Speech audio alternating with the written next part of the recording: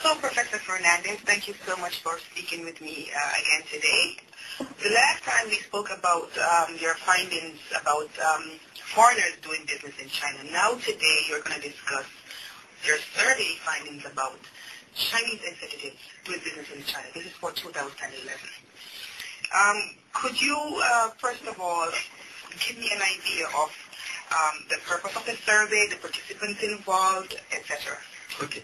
Well, nice to see you again, Chairman. It's always a pleasure to share with you these findings and these ideas.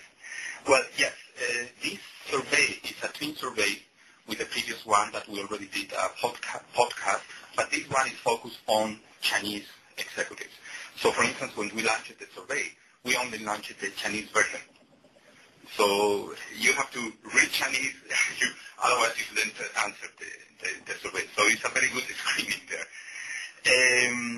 Well, first of all, I'd like to mention that this is a team effort, and I have to mention that the professors that participated in this research were Professors Chou Dong-shen and Professor Xu Bing, and myself, of course, and also our research team, Chen Lijia and Liu Jing. I also want to thank the alumni office, because without the support, it wouldn't be impossible to do this survey. The sample, the participants that answered the survey are all alumni of CEIBS, and also the departments in CEIBS, EMG office and EDP. Now, you asked for the purpose. The purpose of this is to understand the worries, the challenges, and the plans of Chinese organizations. Yeah, to know what are the key things for them to do business in their own country or also abroad. Yeah, and the purpose, asked with the previous survey, the challenges of foreign business in China, is to do it annually. So your second question was about who are in the survey, right?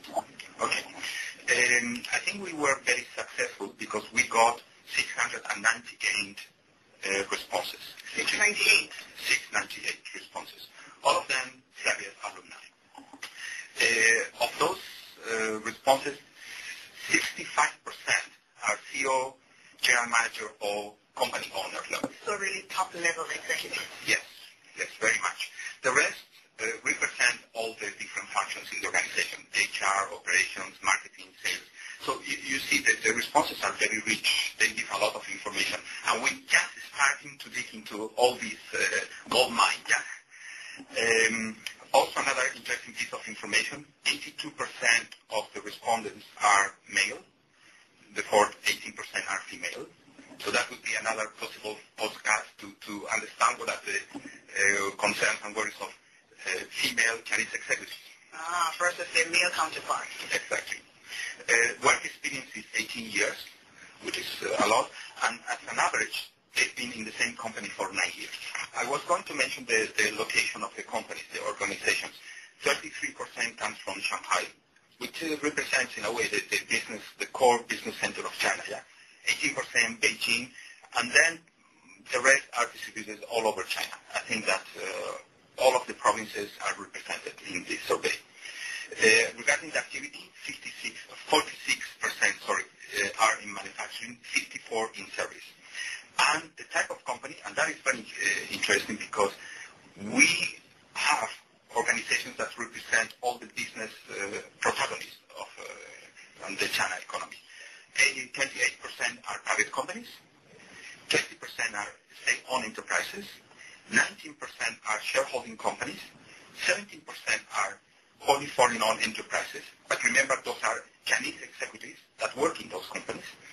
11% are joint ventures, and the rest are Hong Kong companies, partnerships, or non-for-profit organizations. So everybody is represented in this survey. So you have a very wide cross-section. You have top-level executives from a variety of functions and industries. So in your survey, what did they say were the challenges for them? Okay. Well, let's start by the business performance in 2010. That was one of the questions we asked them. For instance, how were their sales in 2010 compared to 2009? And remember, this survey was finalized at the end of November 2010, last year. Basically, 37%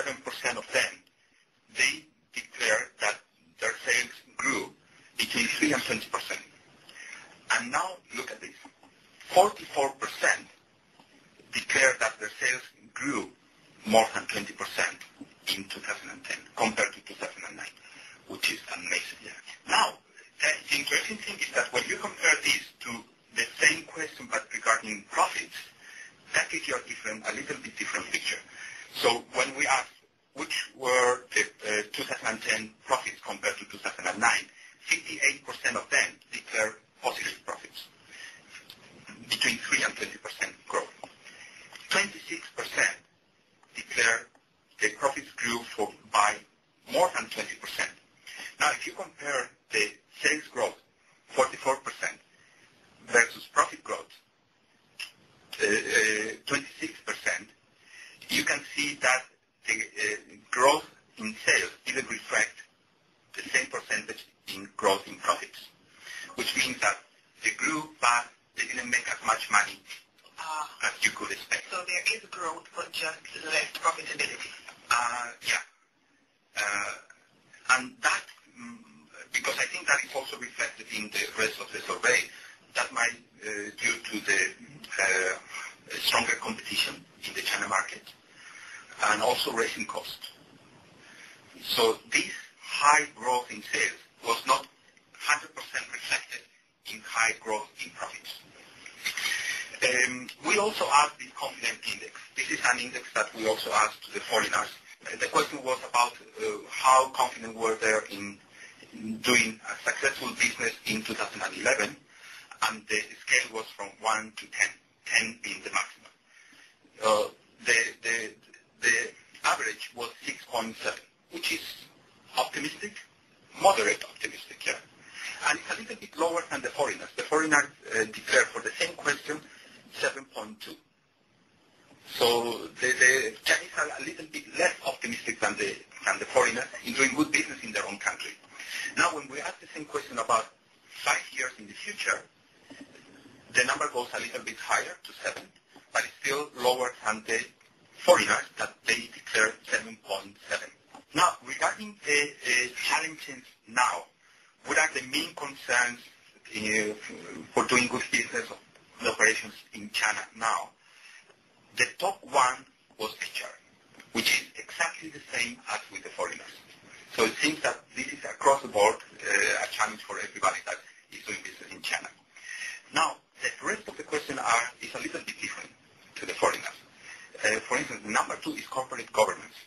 That doesn't appear in the list in the foreign companies. So this is the second highest on the list? Yes, after HR. And quite high as well, yeah. 300 people chose corporate governance as the key challenge. Then you go to competition, you go marketing and sales, challenges there, raising costs, and government policy. When you look at the foreigners, you see that number 2 was raising costs, that here in the Chinese appear low, not low, but not as high. Chinese competitors, which it also appears in the Chinese, and then unclear and changing regulations. Yeah. So there are some connections, but what is special about the Chinese is that they put corporate governance at the top of the list, below HR, but at the top of the list. It doesn't appear in the foreigners. Now, when we ask about the future, what are the main concerns about doing business in the future? The number 1 for them is raising labor costs. Then slow growth. So they expect that this fantastic growth that China has had during the last almost 30 years cannot continue for indefinitely. Government policy, there is a more concern about that, the intervention of the government in the economic life, and that we'll talk about that later, and raising raw material costs. So for them, the key challenge in the future is cost. Labor or raw material, slow growth, and then the government. Now, very low in the list is RMB appreciation. What was exactly the same for foreigners. That's interesting because you hear this in the news as a problem, but it seems that these business people, at least those that answer our survey, don't consider the RMB appreciation as a key factor. That threatens their success in the future. Yes. And social unrest. There was very low in the list. Yeah. Now, we also asked in this section, okay, those are the challenges. How do you respond to that? What are you doing to be successful under those conditions? And this is very interesting because the responses can be grouped in two. One refers to products, one is more internal. The product is basically innovation and upgrading. So the Chinese see this as the way to go in the future. Do more innovation, upgrade their products. And the internal is basically what we listened before, yeah. Improve their HR management, improve their organizational structure, improve their corporate governance. So here it's very interesting because with the foreigners, these internal aspects were not so evident for them to be successful in China. They mentioned things like having the right strategy, competent management team, brand, flexibility, even Guanxi. The Chinese don't mention those things. They focus on innovation and improve their organizations. Those are the key factors. Excellent.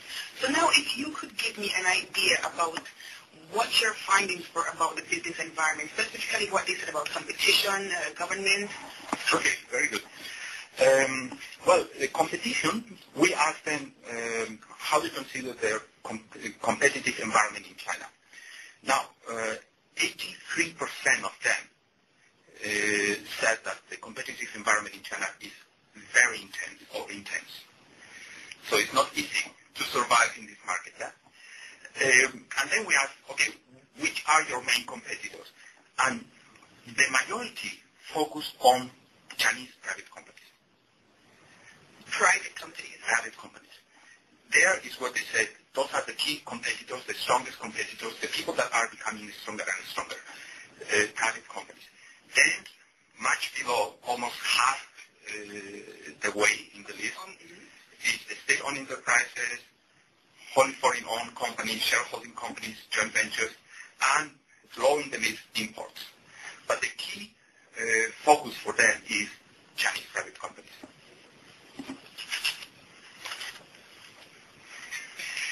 So what are their concerns? They said, well, in this area of competition, Chinese are getting stronger, which was one of the concerns that also appeared in the foreign survey. Chinese are becoming better. They are learning from the foreigners, but also they're learning from each other. They're adapting and they're innovating. They also say that foreign companies, of course, is part of their concerns. And then, interesting enough, they mentioned local protectionism. Difficulty in doing business in other parts of China. Which is something that it's not the first time I heard. That China, in a way, is not like an open, homogeneous market as, for instance, the United States. It's more similar to the European Union, in which you still have little pockets that you have to conquer individually. Yes. So they say that. They also mention unfair advantage of the state-owned enterprises because they have a special support from the government and they consider that as unfair. And much lower in the list, IPR infringement. IPR was also a bit low in the other survey of business executives. It doesn't seem as if IPR infringement is a big issue. Yeah, and it's interesting because we always hear these stories of Chinese copying everything. I suppose, and I said that we have to go deeper into this database, is because these people are already in China. They are in China. They are Chinese. It's part of the normal business environment for them. So they already have their measure in place to protect their IPR. So they have found a solution, so it's not such a major concern. So regarding the government, the other point that you mentioned, we asked them, how satisfied are you with the government service and support? And basically almost half of them, 43% of them, said they are dissatisfied or very dissatisfied. And again, I'm not surprised of that. I think that if you ask this question probably you get people that are dissatisfied with the government, and they can always do something better, or something more. We also ask questions about corruption.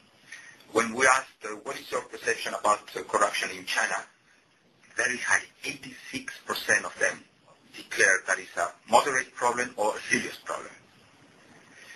But when you ask the same question about how important is corruption for doing business in your industry, then the number goes to 48%. So here you see that there is a general perception that corruption is a problem in China, but when they go to their own business, how they perceive corruption in their own specific area of activity, not only but 48% declare it's a problem, but of those only 40% they say that it's serious. 1/4. 1/4. So the main concerns about the government, we ask this question, is macroeconomic policies. That is one thing, that by the decisions the government takes, they are affecting the business environment. Also,